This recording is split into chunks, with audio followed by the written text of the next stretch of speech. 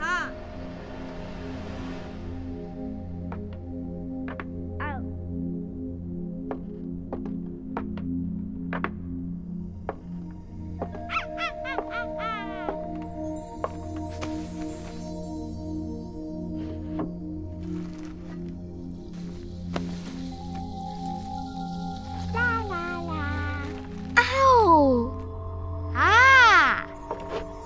What's this? No. Baba. Boop, boop. La la la.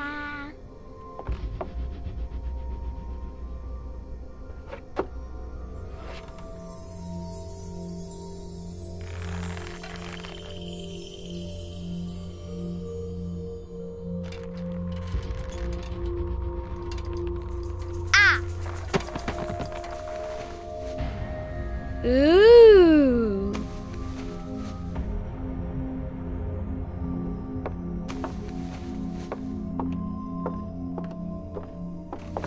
Oh, look! It's a book! Maybe it's a book about pirates with a treasure map. No, I don't think so.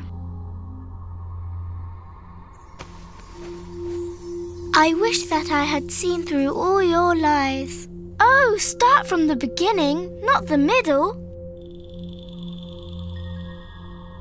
And so I decided to pick up my pen to relate the most disturbing episode of my life thus far. It all began early one morning in 1898, when Sherlock Holmes invited me to accompany him on a visit to the Marquis of Conyngham.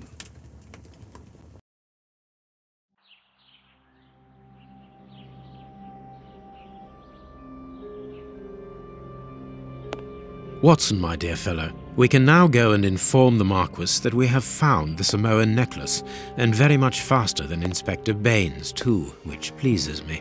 Have you really solved the theft, Holmes? And so quickly? I have indeed, Watson, and believe me, it was completely unnecessary to spread out all over London, as our friend Baines thought was best. He likes to boast that his methods are equal to mine, but once again the outcome has contradicted him. After all these years of accompanying you upon your investigations, I thought that by now I should be reasonably capable of following your train of thought. But in this particular case, I must admit that I don't understand anything at all. Ah, you see, but you do not observe, Watson. There lies the difference. It is a matter of course. A matter of course?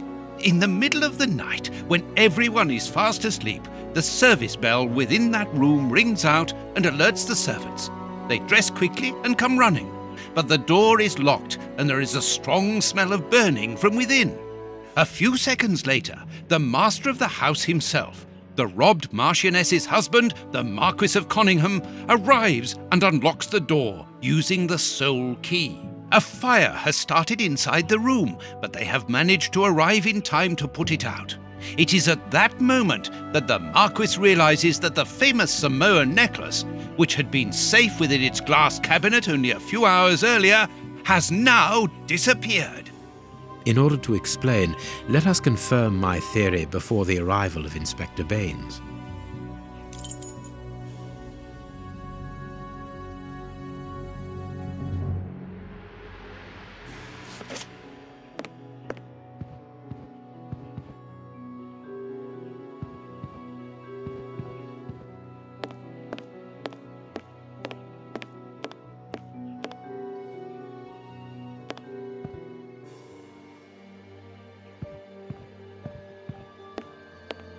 This window was cut with a diamond, a clean, discreet piece of work.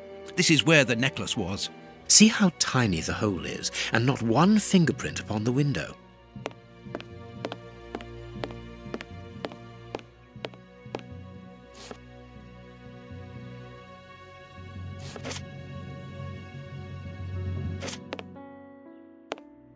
This window. See how...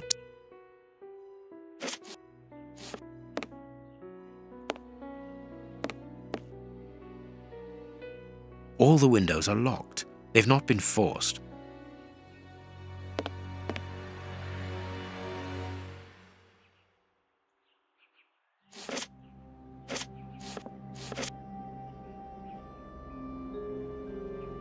A mark undoubtedly made by a diamond. Someone tried to cut the glass, but he was interrupted.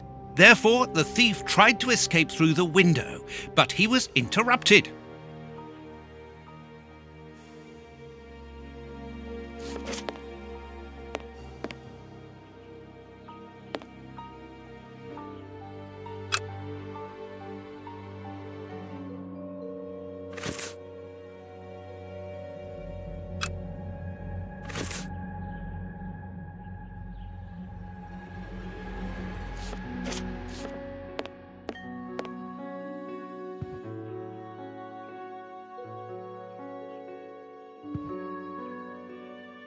Let us examine the crumpled scores that have fallen off the piano.